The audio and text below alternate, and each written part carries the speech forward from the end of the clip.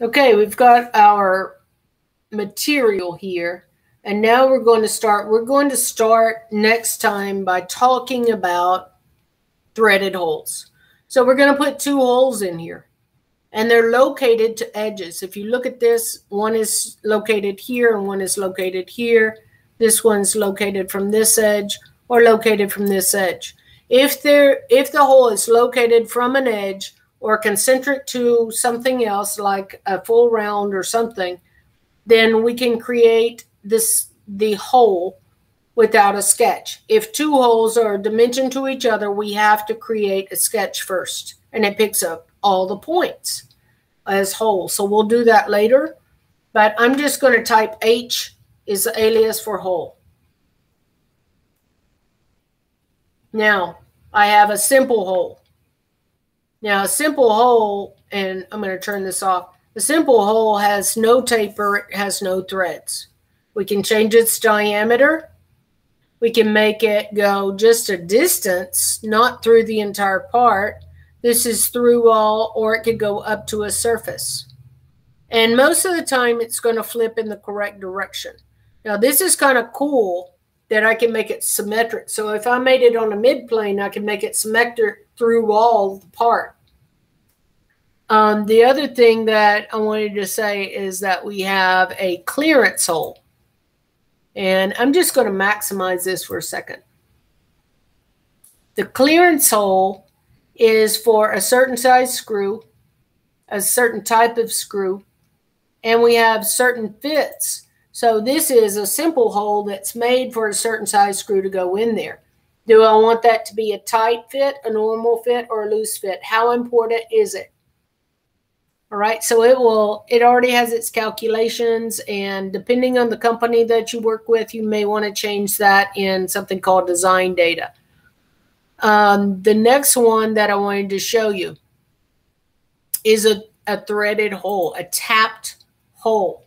So a tap is a drill bit. You have to drill the hole first. And then you take this drill bit with the threads on it and you cut the threads in. You cannot extract the material out before you cut the while you're cutting the threads in. You have to drill the hole first and then cut the teeth in. So this is called a tap. A die goes around the outside of a shaft and cuts the threads off the shaft. So this is a tapped hole. And I want to show you that there are all kinds of threads. The nominal size, this is the major diameter of the thread. So if it's a hole, imagine you have teeth that are protruding out, but then there are valleys, and that is your major diameter. It's the larger of the two. So in a hole, it would be the valley. And then imagine on a shaft, it would be the peaks of the teeth. That would be the larger diameter. So that's called the major diameter. That's what the size would be. And in our input, we'll look at that. But also, so the size is a major diameter. The designation tells you how many threads you have in an inch. So this makes this coarse thread if I only have 10 in an inch. If I go to 16, that would be more fine threads. They would be closer together and I get more holding power. And we'll be talking about that, an extra fine. We'll be talking about those whenever we talk about threads. So the next type is a tapered thread. And I want to show you something about this. Do you see that it's not, this picture shows a thread only going so far. So if I had a distance that the hole goes, I could have a distance for the drill and a distance for the tapping of the threads. So how do I get that done? This one's going to go through all, and I want to thread it all the way through as well. So here's a little box. You want to have this on, or it will put this dimension in. Even though the hole goes through all, it's tapped this far, and you'll see a depth. So I'm going to go full depth right there, and you see that goes away. All right, so the next thing that we have is the class of thread. Now, a B is the B is for a hole. So remember, this is kind of funny, but it's like B-hole, okay? That's a way that I remember it. A is for external threads. B is for internal threads, like inside a hole instead of outside on a shaft. The class we'll talk about, and class 2 is normal hardware store variety. That's mainly what we'll be using. We could have left-hand or right-hand thread, and depending on how something is moving, it may loosen. If you used right hand, you may want to go to left-hand thread, and that would be specified on your input sheet, LH, after that thread call out. Now I could go, once again, a distance, and that's full depth of thread during that distance because I have that selected. I could go through all, or I could go up to something else, which I would select. And most of the time, we don't have to flip this direction. It's going to try and go into the material. Okay, now that we've talked about that, I'm going to minimize this back down, and we see that we have a 3/4 10 coarse thread. So this is 3/4 is 0.75, right? So 0.75. You say what size it is. This tells you how many threads are in an inch, and that's how it's specified. And that would be coarse, 10 threads in an inch. Class 2B, that's even missing off the input sheet. So I would go back and ask what class of thread. That could be 1, 2, or 3B. Right-hand thread, full depth of thread, and through the entire part. Now, the next part is that we have this flat bottom hole, or what a lot of people call a counter bore when they're a combination of two holes. That has a diameter of 1. It has to be bigger than the thread, and that goes to a flat bottom depth of 0.125. So up here are our seats. We can make it a countersink, a spot face, which we'll talk about later, or a counter bore. You want to use a counter bore. And notice that this is 1, and then this is 0.125. And these are already here. If this came up and said 0.3, you see that it doesn't like that because that's smaller. This hole would be smaller than this, and it would be non-existent. So if I say 1, then that went away. The depth of that, how far does it plunge, is, and that's that little symbol right there, is 0.125. And now that I've got all that specified, I'm going to select, because it's a counter bore, I have to select the face that the counter bore is going to be on. I can't do it from the back side. I have to do it from this side. And I'm going to offset this because this is very important. This will let you say okay without locating this hole. So I make it kind of offset and exaggerate it so I remember.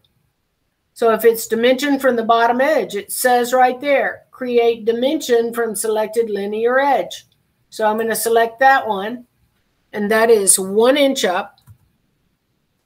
Don't hit enter because it will finish the command and you won't have your X dimension. Select the left-hand side, and that is 1.125. And now it's completely, the specifications for the hole are there, and it's completely located. Now, if I want to create another hole, I can hit plus and stay in the same command. So I kind of group features so that I can keep hitting plus and keep continuing. However, if you do that with an extrusion, it's going to try and use the same sketch for another extrusion. So I wanted to create another hole, and this one over here is a simple hole that has a diameter 0.875. And if it doesn't have a depth, it's assumed to go through all. So a simple hole with no seat, through all, and I'm going to change this to 0.75. Now I'm going to locate that. So I'm going to select on this face somewhere, just kind of a little offset, so it don't try and eyeball it to be perfect and then forget. Now it has 2 linear edges or a circular reference. So it is dimension from this edge, and it cannot be planes. It has to be edges, 1.25. And then from this back edge, don't hit enter, 0.875. Now, what if I forgot to put the 0.875 in and I hit enter? I could go back into that hole, double click, and select that and put that dimension in. So I'm going to say okay to this one because I'm finished with all the holes. And that is through ball. And I can see it making a feature, so I don't need to flip it. If I flip it, I won't see a feature. So my part is complete. I'm going to save it. However, nothing is complete without a material because no one can quote that, or you can't do stress analysis and you can't find its center of gravity. So you see it's 1020 steel.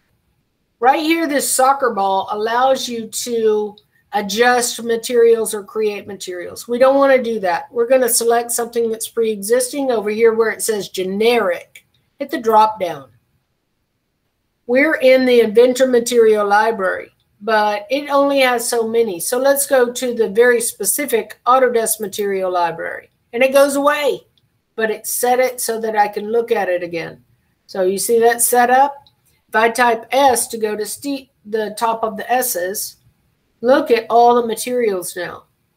AISI, that's American Institute of Steels, and that's American Steels, and that's a 1020. Let's use the 107 hot rolled. This is annealed, and that creates different properties in there. We're going to use a plain hot rolled ingot of steel. And then we're going to go to the appearance. If you go to the color wheel, you can change appearances for materials, select some weird appearance, but let's just select something. So if I hit that, I'm in the Inventor Material Library. What if I want to just look at all appearances? I like the Autodesk Appearance Library. I click on that, it goes away again. Hit your drop down. And now I've got all kinds of stuff that could be used for Revit or whatnot. So I'm going to go here to swimming pool and movie stars. So there's my swimming pool. You can kind of see through it. Looks very inviting to go for a dip. And now that I have specified my steel and my appearance, I'm going to save it. Now I want to show you, once I've assigned the material, if you right click on the part name in the model browser, you go to the properties of that part. Now there's lots of stuff in here. The summary, who created it, the title, the subject. You can bring all this stuff into a template. How much the part's quoted as cost when it was created, what the part number is, the revision, lots of stuff for operations and procurement.